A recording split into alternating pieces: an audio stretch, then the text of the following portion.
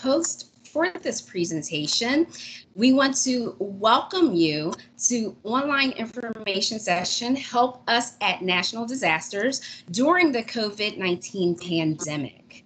I just want to go over a few housekeeping rules for us so that everyone can get the best out of all that we are sharing today, that everyone can hear all the great information that you're going to receive from all of our guests. And let's see. So first things first, if you can, mute your lines, please. So to mute your lines, you should see a microphone in the little chat box there, or in a little line on your screen. That microphone should have a line through it.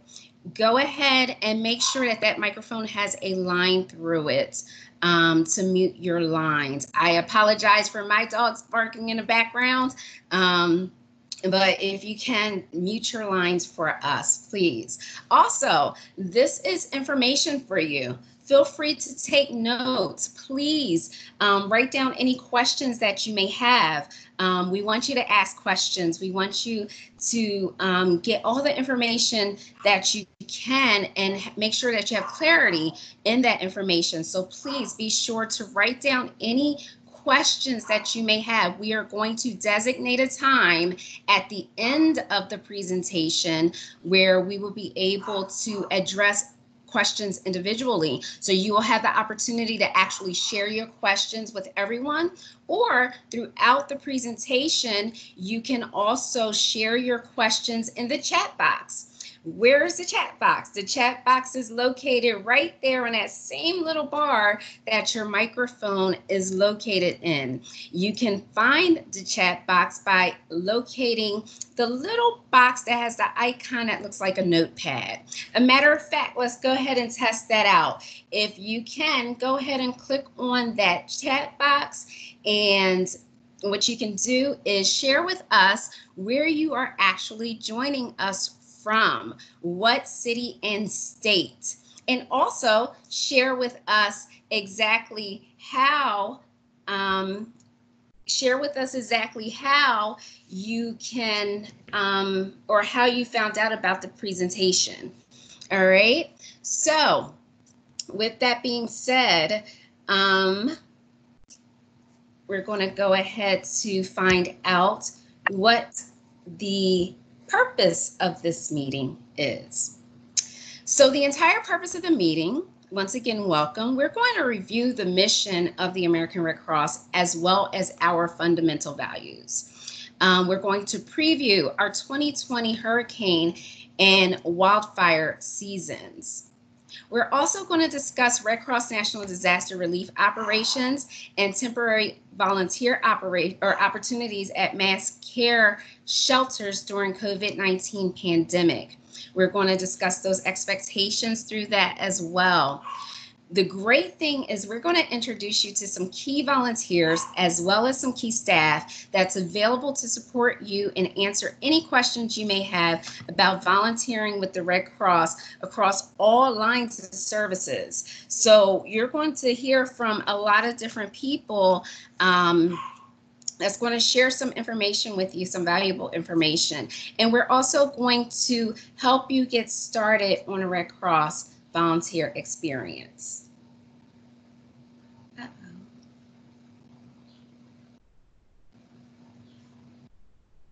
Are you guys still able to hear me? Yes, we are, Monica. Yes. Okay, awesome. All right. So as far as presenters are concerned, I introduced myself. My name is Monica Wilds. I'm a Volunteer Services Senior Specialist here for Southeastern Pennsylvania region. Some of the great speakers that you're going to hear from as well would be Matthew Bridenstine for Disaster Cycle Services Volunteer Manager. We have Ned Bloom, Volunteer Services Senior Specialist. Lynn Cohen, Volunteer Services Senior Specialist. Janice Thomas, Volunteer Disaster Cycle Services Regional Mass Care Lead. and Ray Owens, Volunteer Disaster Cycle Services Regional Disaster Health Services Lead. And I don't know if you heard, Siri was trying to assist me in this presentation, but these are all the individuals that you're going to hear from during the presentation that's going to share some great information with you so that you can figure out what we do, who we are, how you can assist us, and even more information as well. So let's talk about the mission of the Red Cross. With the mission of the Red Cross, the American Red Cross prevents and alleviates human suffering in the face of emergencies by mobilizing the power of volunteers as well as the generosity of donors. This is central to everything that we do. Everyone that's here definitely holds this close to them whenever we do anything on behalf of the organization to help our communities. It's central to our volunteers, central to staff, as well as other partners with the great works that we do. And this is our guiding principle, if you will. In addition to that, our fundamental principles are humanity, impartiality, neutrality, independence, unity, universality, and voluntary service. Why did I leave volunteer service last? Because 90% of our workforce is volunteers. We have not, we cannot, and we will not do what we do without the help of our volunteers, without the willingness of our volunteers to give freely of their time and their talents to share with us, to help us fulfill our mission to serve the community. It's central and very important to everything that we do, and we could not, simply could not do it without you. Gail McGovern is the president of the American Red Cross, and she shared a very, very interesting and poignant quote just recently. She stated, "We are here for a singular purpose, to alleviate suffering. Red Crossers are humanitarians who see a need, and they in turn need to fill it. This is our culture, which has stood the test of time since Clara Barton founded our beloved organization.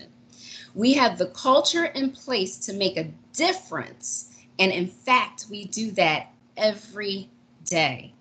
As I've often said, the American Red Cross is a beacon of hope." And that quote is so profound in that it embodies everything that we stand for, everything that we do. We are one Red Cross, from our services to our staff to our volunteers. We all serve the same purpose. And we hope that you will want to join us. We're going to present some information for you to hopefully help you make that decision. So please don't keep this to yourself. Be sure to share with your friends, your family, your network. Let them know that we're sharing this information right now so that they can join you as well. So without further ado, I want to introduce you to my colleague, Matthew, who's going to share a little bit more information with you regarding the 2020 hurricane and wildfire season, as well as some other great information. Matthew, go ahead and take it away. Thank you, Monica. Welcome, everybody. Good afternoon. So with this part of the presentation, I'm going to set the stage with what we could be dealing with this summer in terms of natural disasters. So the National Oceanic Atmospheric Administration is predicting above normal 2020 Atlantic hurricane season. So they are forecasting a likely range of 13 to 19 named storms. These are storms with sustained winds of 39 miles per hour or higher. So within those 13 and 19 named storms, they're predicting 6 to 10 will become hurricanes. And these are storms 74 miles per hour or higher sustained winds. And including with that, 3 to 6, they're predicting will be major hurricanes. These are storms that are very destructive. These are storms with 111 miles per hour sustained winds are higher. And I want to put things in perspective of what we may be dealing with. In 2017, it was one of the most destructive active hurricane seasons in recorded history. There was 19 named storms altogether, and when you think of the named storms, Irma comes to mind, Maria comes to mind, and Harvey comes to mind. In 2017, between June 1st and today, July 16th, there was only 2 named storms out of those 19 storms that encompassed that whole hurricane season. This year, we've already had 6 named storms in that same time frame. So you could see that if this trend continues, we may be dealing with some major storms impacting the continental United States that we're going to have to respond to. Now, 2020 is on track to also be one of the hottest and driest years on record, with the exception of the Pacific Northwest. We're seeing precipitation below average in June pretty much across the country. As a result, we've already seen increased fire activity in the southern, western part of the United States. So if you're combining an above normal hurricane season and an above normal fire season, there's a very high likelihood that the Red Cross will be responding to the possibility of multiple disasters simultaneously, much like what occurred in 2017. Now, we're facing another challenge that we as a nation haven't faced in over 100 years, which is this pandemic. And that has proposed some challenges to the Red Cross. Some of the members of our workforce who would normally respond to these large disasters fall within that vulnerable, susceptible to severe illness due to COVID. So they're going to sit out this year. That is why we really, really need your help. We really need people like you to step up, join us, take the required courses, and get out there and support those communities who are going to need our help. In an operation, it takes, sometimes it takes hundreds of volunteers all across the country with various skill sets to make the mission happen.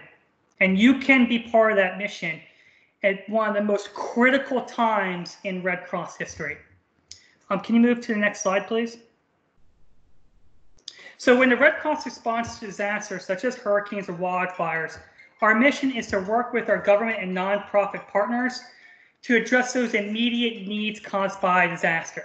These include sheltering. So whether we need to open up a shelter to provide a safe place for people to weather a storm, or an evacuation, or whether the event has already occurred and they've lost their home, we would provide that immediate need of sheltering. We also provide health and mental health services and distribution of emergency supplies. These are items essential to the basic survival and meet the specific and urgent needs of disaster-affected communities. So some examples of supplies are food, water, it could be hand sanitizer, baby formula.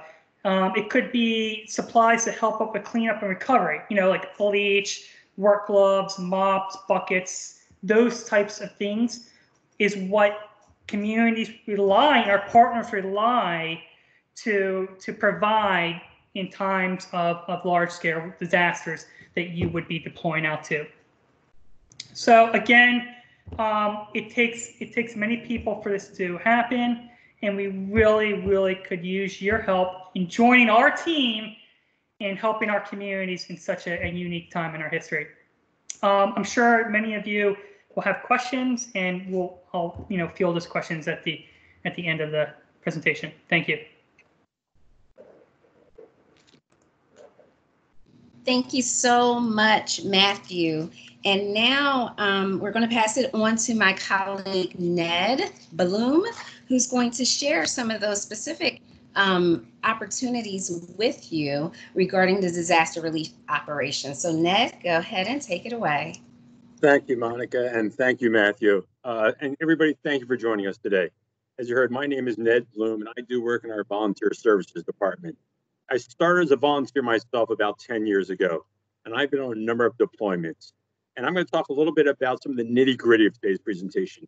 We're going to talk about the 4 volunteer opportunities that are available for you to get involved with the Red Cross. And as Matthew said, this is a different year for 2 reasons. 1, we're expecting a very, very busy season. And 2, we have to operate under the COVID-19 environment.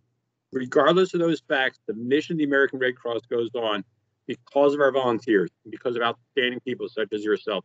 So again, thank you for the consideration. So what happens? Let's talk about that. Hypothetically, we know a hurricane is coming and it could hit Smithville, Alabama. I just made that sound up. But because of forecasting and technology, we can prepare and we know where that storm is going to land.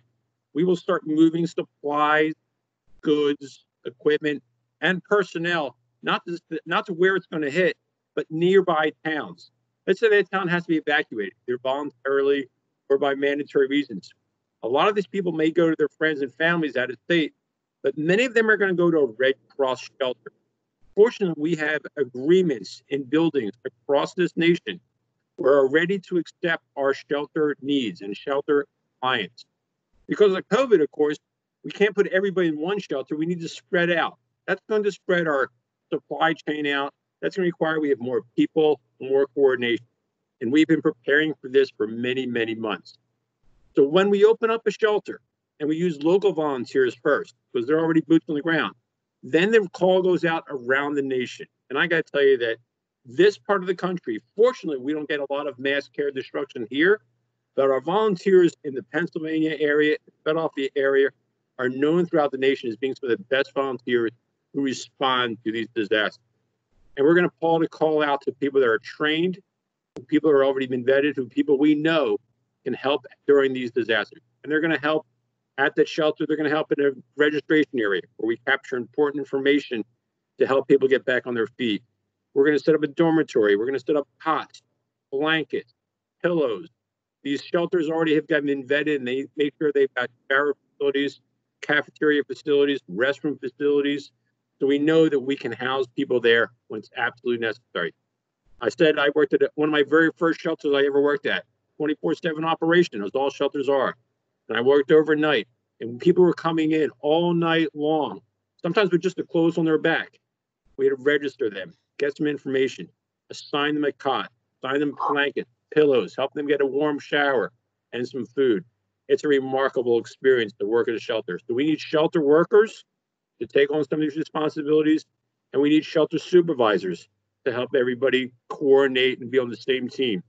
I have the opportunity now to introduce one of my favorite volunteers, Janice Thompson, who has been a volunteer for the Red Cross and has worked on operations such as this. Janice, if you would be so kind as to share your story, we'd love to hear from you. Thank you, Ned, and good afternoon, everyone. I've been a volunteer with the Red Cross for 3.5 years. During that time, I've gone on two deployments. My first was in 2018 to North Carolina for Hurricane Michael. We landed at the Raleigh-Durham Airport, and our shelter that we needed to get to was in the southeast corner of North Carolina. And with a lot of the roads flooded, we had nowhere to get there. So they called in the National Guard, and we arrived at the shelter by a Black Hawk helicopter. And I have to admit, that was fun. My first time ever on a helicopter. Last year, I was down in Georgia for Hurricane Dorian. No Black Hawk helicopter this time, but the experience you gain from each deployment and knowing you are helping people during the worst time of their life is very rewarding. Plus, you make so many friendships with fellow Red Cross volunteers and employees that after you return home, you keep in touch with all your new friends. There are several jobs that are available in a shelter. You may be registering people as they enter the shelter. You may be assisting in feeding. A very important job in a shelter is just having a shoulder to lean on or an open ear. Remember, these people just lost everything they have had, and now the only thing they have is what they brought to the shelter. Disasters can also happen in our region, the Southeastern Pennsylvania region. Earlier in May, we opened a shelter at a hotel in Philadelphia for a multifamily fire. This year, with the Red Cross is trying to use more hotels, university dorms, and only if they have to, school gymnasiums with less people in the shelters because of COVID. I can assure you that after you take the necessary training and become a shelter worker for the Red Cross, you will find it very rewarding and knowing you are helping people during the worst time of their lives. Thank you, and I hope you'll consider joining the Red Cross. Janice, thank you. That was wonderful. And that's a remarkable story about the Black Hawk delivery. Flexibility is rule number one with the Red Cross. And whatever it takes to accomplish our mission, we will. You also mentioned that you meet great friends when you're on a disaster response. That is true. I've met friends years ago that I'm still in touch with. No two operations are alike, but having the training, having the protocols in place helps you. When you meet other members from around the Red Cross, from around the nation, you can then all work on the same team. Friends of mine tell me, hey, Ned, that's so fun. You get to go to Louisiana or Florida or California. It's not a vacation, folks. It's a lot of hard work, but it's the most rewarding work you can imagine. Two of the other positions that we have available at a disaster relief operation include healthcare operations. Okay, imagine we've set up a shelter in a church basement or a school gymnasium. We have to also set up a medical area, a sick bay, if you will, that is staffed by medical professionals to help with minor situations, cuts, scrapes, bumps, and bruises. If there's if the need is more emergency, they're going to help transport those people to a healthcare facility. We're going to help keep people's medication, maybe in refrigeration, help them replace any medication. We have got to take care of our clients, their physical well-being. And for this, we need disaster health services associates and, again, supervisors. You work within your licensing, and you make sure that people's health is taken care of in a shelter. Ray Owens is a gentleman who I've had an opportunity to work with. He's a phenomenal volunteer. And I'm going to ask Ray to talk a little bit about his experience as a disaster health services volunteer. Ray? Hello all, welcome and thanks for joining us today. As Ned said, I'm the Regional Disaster Health Services Lead for Southeastern Pennsylvania. I'm a retired RN and military veteran. I was looking for something to do and occupy my time after I retired, back, and lo and behold, I was watching TV. I saw an ad for the Red Cross, was watching the news about Hurricane Florence heading towards the U.S., and contacted the Red Cross, applied online, and 1 week later I was in North Carolina working at a shelter in a very impoverished area devastated by floodwaters. Stayed there for about 2 weeks and then left North Carolina and headed directly to Florida for Hurricane Michael, and was sent to a high school with 240 clients that was destroyed by 150-mile-an-hour winds. There was virtually nothing standing in the area. There was no electric, no water, no internet, pretty much nothing, except for the people that needed our help. So we replaced medications, we replaced medical machinery that they needed, we took care of the bumps and bruises that they had, we filled prescriptions for them. One gentleman had walked 30 miles to get to us, to get to a shelter, and along the way he had been bitten severely by fire ants. So we took care of him and finally had to send him to the hospital, and we found transport to take him all the way back to Tallahassee, which was about a 60-mile drive, because the hospital where we were was shut down due to the hurricane. 2 weeks later, I returned and I was asked by my chapter folks if I wanted to be the chapter lead, which I said yes to. And 4 months later, I was asked to be the regional lead. And I never looked back and never regretted the decision. Training, there are 4 short courses for staff associate. That's the first level. And then there are a total of 6 courses for a supervisor, as long as you have some leadership experience. And they're short courses, they're not hard to take, and they're all online. We're looking for registered nurses, licensed practical nurses, emergency medical technicians, paramedics, nursing students, medical students, physicians, certified nursing associates, and pharmacists. There is a 14-day commitment. However, in Hurricane Michael, it was so devastating, we needed a lot of healthcare providers, and so that time was shortened to a week. It's like a puzzle. If you look at all the components and all the people working and all the areas that they're working in, and you have to put all those pieces together to make the puzzle work. So if you're interested in problem solving and you like puzzles, why are you waiting? You should hop online and apply now. Believe me, I've been an RN for 40 years and I spent 33 years in the military, and this has been my best experience ever. Ned, back to you.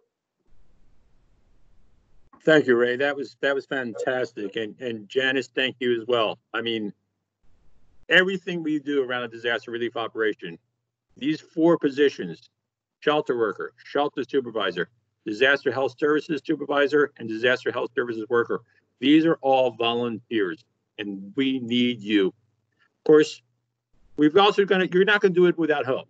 We've got a whole teamwork of people to help you and a lot of support. We're going to talk about those expectations and the things that we actually help provide you along the way. And for that, I'm going to turn it back to Matthew, who's going to tell you about some of the support and some of the things that we help you so you can help do this job. Matthew? Yeah, thanks, Ned. So, yeah, and before I get into expectations, I just want to reiterate, what Janice and Ray experiences compared to my experiences, which was the same.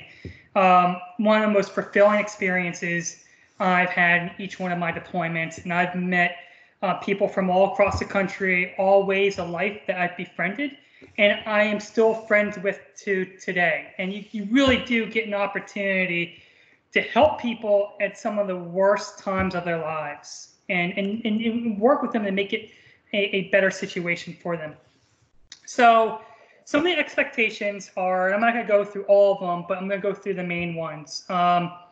Ability to leave within 24 hours. So, once you take the courses, you will have a volunteer connection account where you will provide your availability to deploy. What does that mean? That means you saying, okay, I can deploy, let's say, from like August to September. You have that window of time that you're available. And when an opportunity arises, we pull up the list of all the people who said that they're available, and we start going down the list and we call them. So, what I strongly suggest you do is when you put your availability in, that you take into consideration that we're going to ask you to deploy within 24 hours and, plan accordingly. Deployments for this season are going to be 14 days. There may be an option that you can extend deployment while you are there. That's discussion. Oh, is my camera not on? I am sorry. Thank you, Susan. So you may have an opportunity to extend your deployment. That's a discussion that you and your supervisor will have, and they will approach you if there is that need for you to extend, and you get to decide the parameters. You can decide whether you want to do it, and you even get to decide maybe it's only for 3 days, or maybe you can extend it for a week. It's up to you. Red Cross does cover the flights and the expenses of one checked bag. This is flights to the operation and back, and we provide you with a mission card. This mission card is like a debit card. We load about $300 onto it, and it's be used for expenses. When you're going to be deployed, you're mostly going to use that card for like breakfast, lunch, and dinner, pretty much for food. Shelters, like Ned said and Jan said, operate 24/7. They're consecutive days, multiple shifts, and sometimes shifts can be 12 hours long. And you will have an opportunity to get a day off. Typically, it's 1 day every 7 days. So because of COVID, we are going to try to house people in hotels if at all possible, and each person would have their own hotel room if that is possible, where we can have a hotel. Now keep in mind, we're going into a disaster. So there might be a chance where all the hotels are occupied because people have lost their homes and they're in the hotels, or the hotels have been destroyed themselves. There is a slight chance that you may stay in a congregate staff shelter, and we have procedures in place to keep our workforce safe in this environment of COVID if that does occur. But again, Red Cross is trying everything we possibly can to ensure we don't get to that point. But the main point is being flexible. When you return back, you will receive a performance evaluation. You will also have an opportunity to provide feedback on your experience. And lastly, I just want to say this. You're going into a disaster. It's not a vacation. You know, you could be deployed into an area where infrastructure may be destroyed. So the work can be challenging and it can be stressful, but we have professionals there that can support you during your deployment. You may experience some chaotic environments. Again, it could be long hours. You know, rapidly changing information and directives is a possibility. So my point is go into this knowing that to be flexible. The more flexible you are, the more you're actually going to enjoy the experience and actually perform your job better. So again, I'm sure you have plenty of questions, and I'll feel free to definitely answer those questions at the end of this presentation. Thank you. Back to you, Ned. Thank you, Matthew, and that's very well said. Flexibility is an important rule, and knowing what to expect. We can't do this without volunteers. You lead us every way.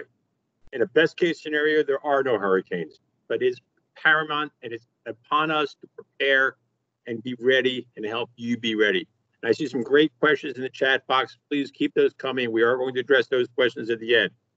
Of course, in addition to being available to help on a disaster relief operation, Red Cross is a 24/7, 365, 50-state operation. We have operations that are also local to home. And there are other opportunities to get involved in the Red Cross, either before deployment or after deployment. So the point is, we want to find something that fits your schedule, fits your interests, fits your availability. My friend Lynn Cohen is going to tell you about some of those opportunities, and hopefully one of these will fit for you. Lynn?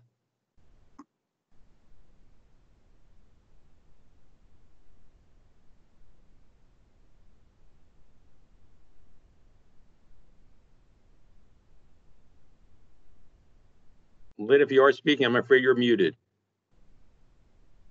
Thank you, Ned. Thanks, everybody.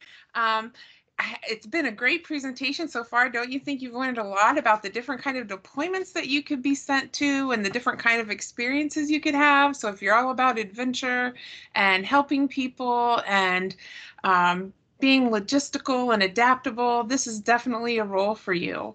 Not only in the time of COVID and during the time of what we call operational states and disasters, we also have opportunities locally for our volunteers. So we respond to more than 70,000 disasters a year as the American Red Cross, and that includes house and apartment fires, hurricanes, floods, earthquakes, tornadoes, hazardous material spills, transportation accidents, explosions, and other natural and man-made disasters. So you can see that our organization is very busy and we're there to help.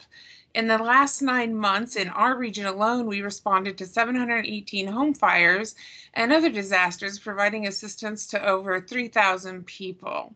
So in addition to doing all these wonderful things in the time of COVID and deploying, there are things that you can do here locally to get trained for being an ongoing disaster responder to help with those home fires and to join a disaster action team.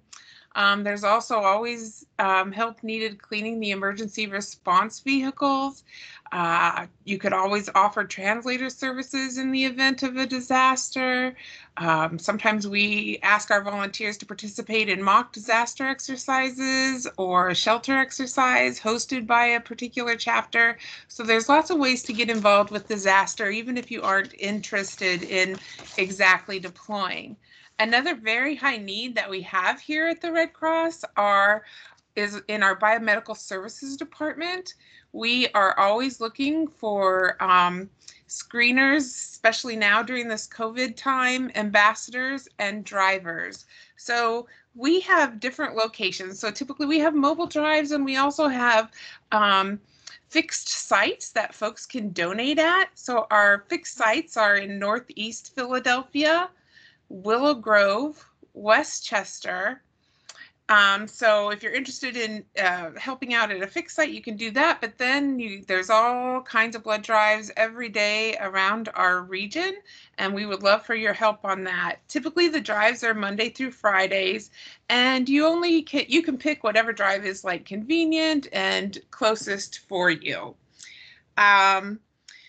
In the last 9 months, these are the last statistics I have, PA, our region collected over 107,000 blood donations.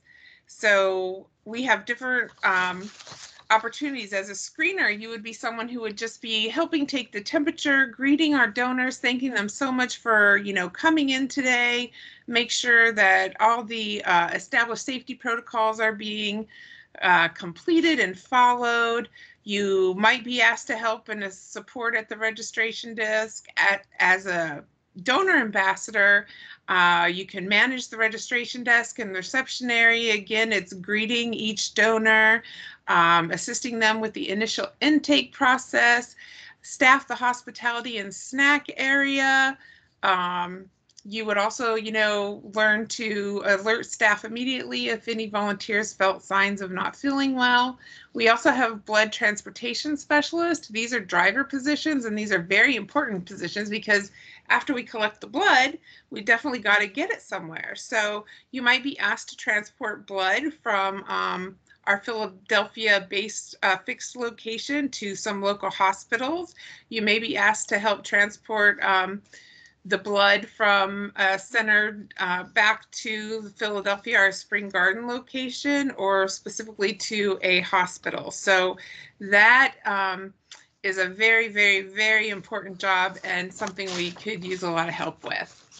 Our next line of service that we're going to talk about today is volunteer services. So we are, Ned, Monica, I are part of our volunteer services program. And we have lots of different roles available, from financial services to operations and leadership positions. You may want to help recruit volunteers or do community outreach. So we're not really doing a lot of face-to-face community outreach right now. That's why we're having our virtual presentations due to our COVID environment. But hopefully, if we ever get back to normal, community outreach folks go out to different events and host tables and engage and talk to the volunteers or potential volunteers about different opportunities that are available in their interest and invite them to register to become a volunteer. We also have opportunities for volunteer appreciation and recognition team members in all of these different service departments. And in financial services, you may be interested in supporting fundraising or special event efforts. So one of our biggest events that supports the American Red Cross in our region is the Red Ball, and that has been postponed until April of 2021. But if you're interested in helping, garner prizes for that event or in-kind donations, and that's an area that you love working in, you can always support us there. So as you can kind of see, no matter what you want to do, we can find a place for you here at the American Red Cross. And as it's been stated before, yes, 90% of our workforce are volunteers. We cannot function and do all the wonderful things we do in the community and save lives without your help. We appreciate our current volunteers who continue to take on more roles with us, and we love engaging new volunteers who want to help and support our mission. So with that, I'll go to the next slide. So this is kind of a roadmap of what happens when you're applying to volunteer. This is specifically related to applying at our website. So you can go to redcross.org/volunteer. You can also download our smart app on your phone. So if you go to whatever Play Store it is for your phone, iPhone or Android, search Volunteer Connection, and this app should come up. You can even apply from your phone to become a volunteer, log your hours, select shifts, all kinds of things. So after you submit your application, you're going to get an email and they're going to ask you to sign up for a screening call. So this is just a call from one of our fabulous volunteers from our intake team who talk about the next steps, advise you if there are any background clearances or if you need to have any credentialing information, like if you're an RN or something that they need to get a hold of. Next, you'll learn about, excuse me, the training that's required.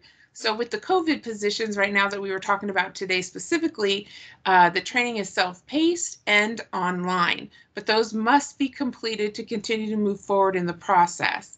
So once you've completed your training, you're eligible for the deployment process.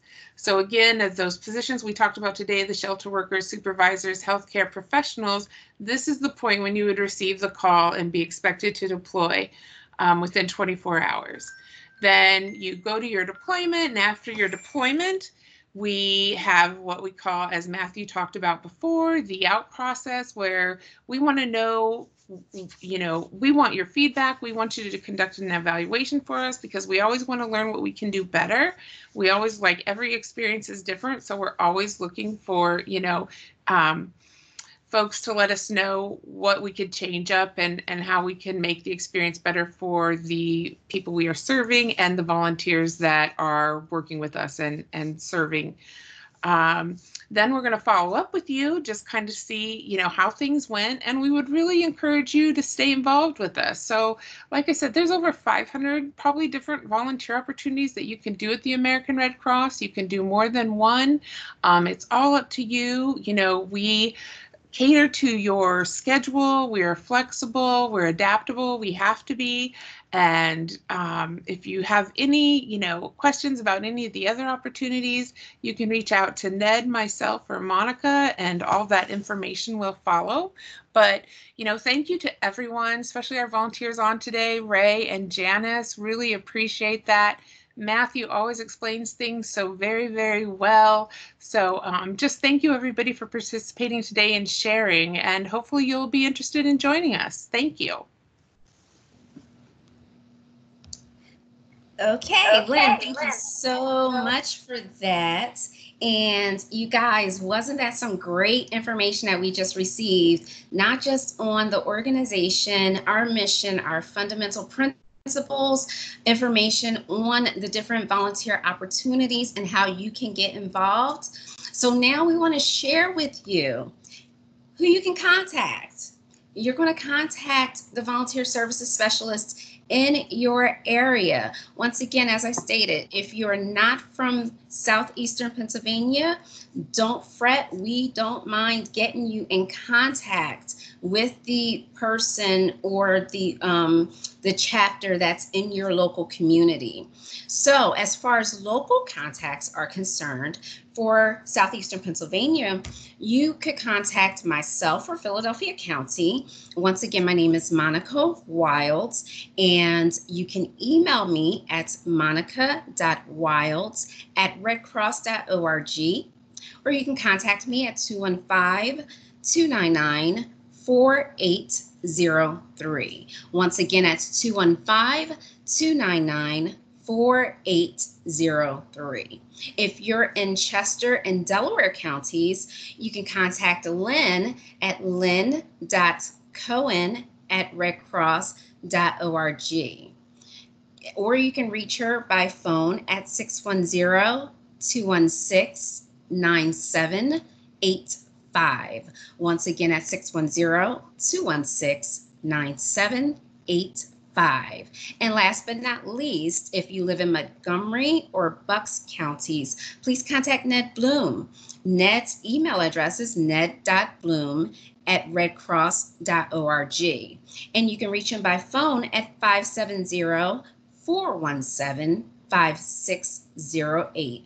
Once again, that's 570-417-5608. And as Lynn stated previously, you can always complete your volunteer application right online at www.redcross.org/volunteer. And if you're not in our region, this application, this actual website will be able to give you the opportunities that are available in your local area, and your application will go directly to your regional volunteer services department. So once again, we're One Red Cross, and we're all here to assist you in coming on board to help us fulfill our mission to the community and help serve those in times of disaster. So now's the point in the presentation where we would love to hear from you. We would love to hear any questions you may have, any comments that you would like to make, suggestions, etc. So what I'm going to do is I'm going to go to the questions in the chat box first and see what questions are there. I'm going to ask Sarah. Sarah, are you on the call?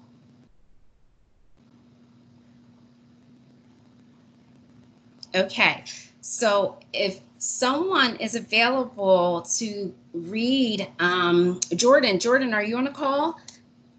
Yeah, I'm on the call. Awesome. So Jordan, could you share any questions that may be posed in the chat box? If someone has already answered them, please share the answer as well. And if they haven't been answered, I'll go ahead and get someone to answer the question. All right. Well, Stacy just asked, can you walk us through the online training process? Okay, awesome. So Matthew, I'll share that with you if you could assist Stacy. And Stacy, great question. Thank you for that. Yeah, sure. That's a really good question. So when you go through volunteer services and you're approved, and it gets to the time where we give you your trainings, we will give you a list of trainings for you to conduct through a platform called Edge. And these are all online courses that you can pretty much do anytime. So that we made it really, really easy for you to get the courses done and for you to be able to deploy out quickly. So we give you the list. We will give you the link on this online platform for you to conduct the courses, or complete the courses rather. And we will, when you complete the courses, we will know that you've completed those. Monica, if I may add, this is Ned. The reason we ask people to take training is because that way you're better prepared. And the fact of the matter is, when you do go on a deployment, you're going to meet people from Michigan, from California, from Texas. And this way, everybody's been trained the same way. Everybody's working under the same procedures. Everybody knows the same words and knows how to work together. It instantly helps build that team if everybody has the same training, and then you meet on your deployment. It's easy, it's online, you do it on your own self-pace, and it really does help you prepare and work as better as a team. I absolutely agree, Ned and Matthew. Thank you so much for that response to that question. Stacy, thank you for that question. It's very, very good. And I'm sure other people had that question as well. Jordan, are there any other questions in the chat box? There was a question earlier from Matt. He said, how does it work if you have a medical license for a state other than for which you are being deployed? And Ray responded that health services is based on an RN model, and we only disperse over-the-counter meds. So as long as you have a current valid license, you are covered. Okay, thank you for your question, Matt. And then question. there was one more question from Matt also, who asked, is any type of medical liability insurance necessary?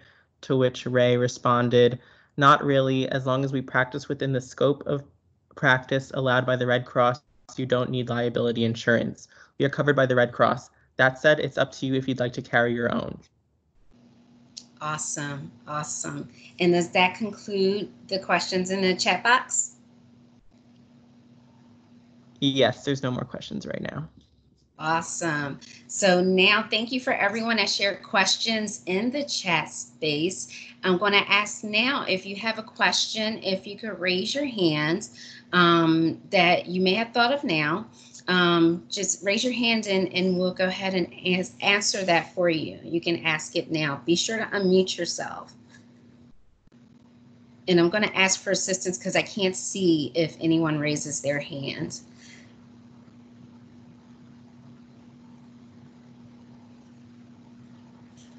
No hands raised? All right. So no fret. If you guys did not get an opportunity to ask a question, you think of it a little later, just always, you have the opportunity to email one of us to get that answer. If we don't personally have the answer for you, we will get that answer for you. All right. Monica, one question Yes. in the chat Yes. from Christine. It says, do you need health insurance to participate on deployments? Matthew. The short answer is no. You do not need health insurance to deploy out. It's not a requirement. Thank you for that question, Christine. All right, so you guys, thank you so much for taking this time out to share with us, to hear the different information that we provided for you. Our volunteers that share such wonderful personal insights and giving you that firsthand account of what it is to be a volunteer with the Red Cross and in this space. My colleagues that shared information on the how to get involved and what to do. We appreciate you. We appreciate you taking this time out of your busy day to share a little bit of time with us and to learn more. Before we leave you, we would like to leave you with this quote from Mr. Rogers. And he said, "When I was a boy and I would see scary things in the news, my mother would say to me, look for the helpers. You will always find people who are helping." And you guys are the helpers. You wouldn't be here today if you didn't have a desire to help. And we thank you so very much for your willingness to help. We appreciate you. If you need us, please feel free to reach out to us. Don't keep this to yourself. Be sure to share this information. Share it with your friends, family, and your network. Be sure to visit us on our social media sites, on LinkedIn, on Facebook, on Twitter. We're present on all of them.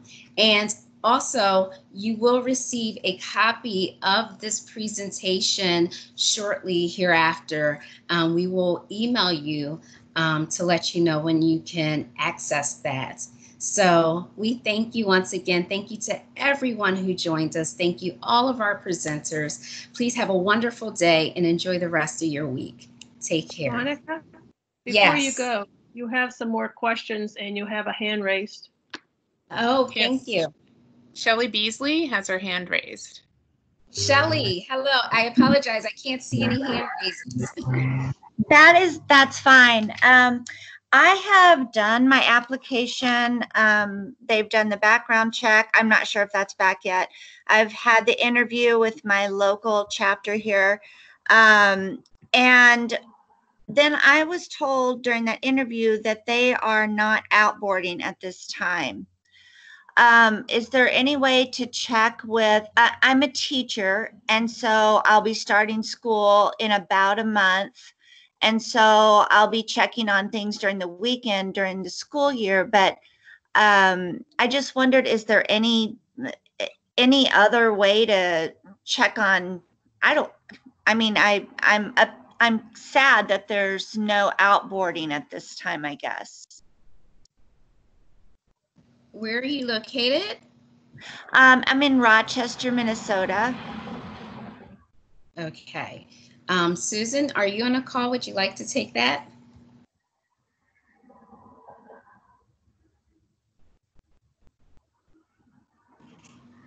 Okay, I don't think Susan's on, but who would like to take that question there?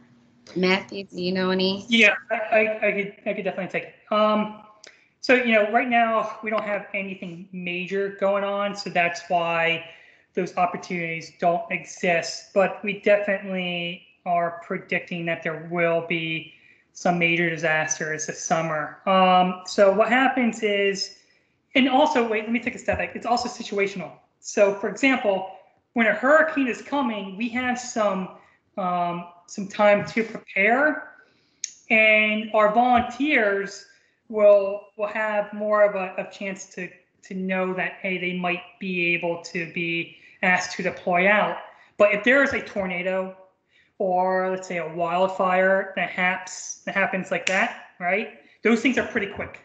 And there's no way that we can notify everybody in the country that an opportunity is available right there and then. And also we try to go local first and then spread out from there, just because it's more convenient. It's just more efficient that way.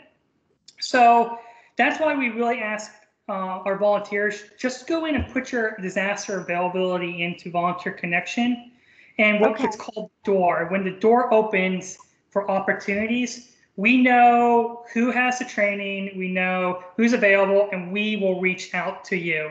I know you want some leeway, but it's just with disasters, it's just really, really hard to do that. Okay. All right. Thank you. And I would like to also add, one of the beauties about volunteering with the American Red Cross. So as Matthew stated, it's kind of a door with disaster, once the disaster happens, after they go locally first, they expand beyond that. But while you're waiting, if you've completed all your training, et cetera, if you want to volunteer in the organization, speak with your volunteer services department, and we can find or help you find something to serve in, somewhere to help us while you're waiting to be called out to deployment, if you so choose. So you don't have to just do that one opportunity. You could be assisting us in another area while you're actually waiting. Okay, thank you. You're so welcome. Did you guys say there was another question?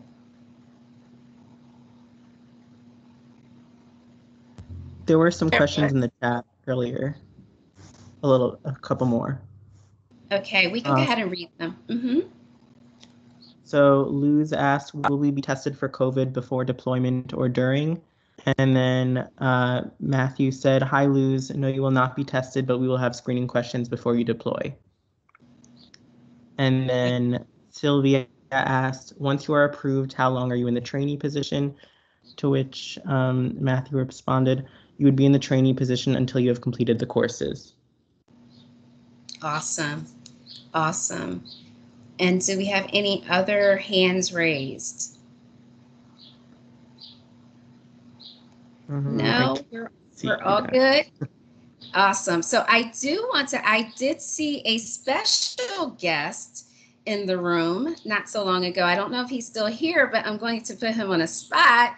Guy Triano, who is our regional CEO. He was joining us earlier. Guy, if you're still here, would you like to add anything or say hello to everyone?